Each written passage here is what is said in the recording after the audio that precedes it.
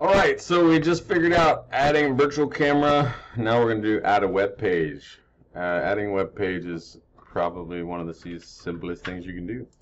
To add a web page, there's a support article that tells you how to do it.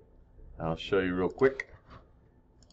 So to add a web page, on your tree here, you can collapse all those servers if you want to get rid of them, and users and other stuff if you want to make it nice and compact.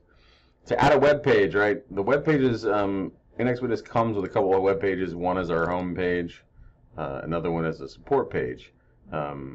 There's an embedded browser in the NXWitness client that will allow you to surf the internet, basically.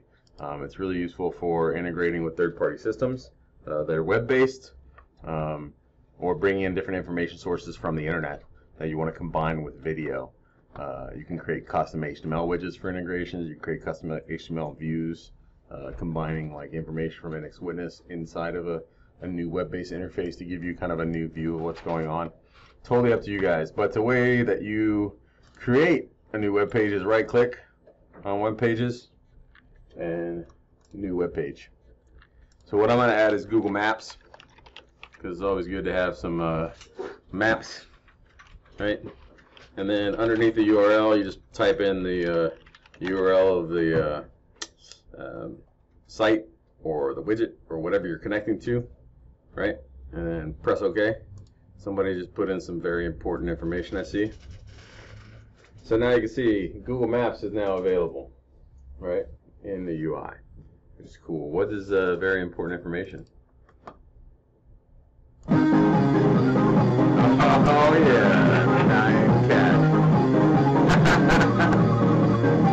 So Nick has added Nyan Cat to the system. Thank you, Nick. Very important information. Very important information. Right. But that's how you add web pages. It's super simple. When you drag in video combined with the web pages are going to resize basically, and it's going to kind of act like a responsive browser, right? So you can get a phone view of it, or you can get a full view. You can go to full web page if you want to interact with it. You can resize it. And you can do whatever you want with it. So that's web pages. Any questions about adding a web page? What is I feel like I'm pretty good at it. What is the checkbox under the URL? The C2P integration? That is for C2P integration.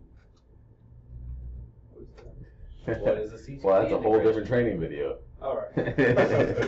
So you don't need to check that. This is the C2P integration. That's what Inkfan was asking about. That's a different training video. So this is how you add a web page. Pretty simple and straightforward.